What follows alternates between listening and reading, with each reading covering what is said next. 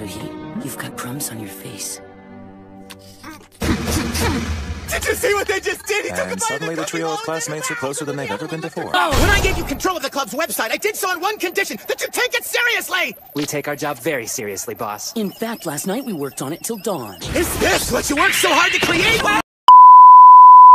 Don't tell me Mori-senpai's out for my spot is Haruhi's daddy! Nobody wants that spot but you, boss. That's kind of creepy when you think about it. What? Who are you calling creepy? Hello? It's me.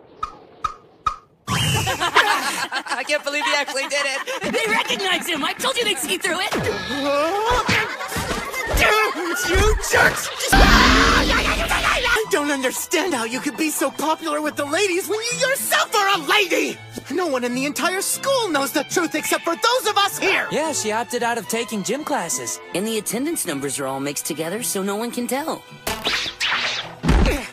That's enough, Haruhi. Now you listen to Daddy!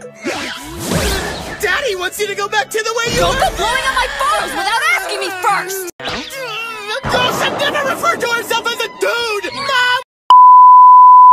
I don't want to hear it! I don't want to hear it! Listen, Haruhi. I want you to stop hanging out with those shady twins from now on! Who you calling shady? Yeah, take a good look at yourself, boss! Yes, that's it. All right, then. We can't go on hiding the fact that you're a girl from everyone in the school any longer.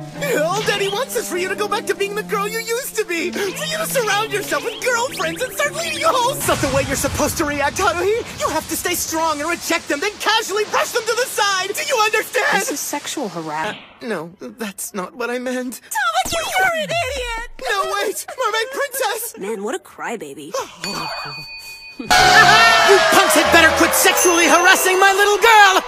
I've had enough of— You expect me to believe that nothing was going on? You were alone in his bedroom, and why were the lights out? Don't you lie to me!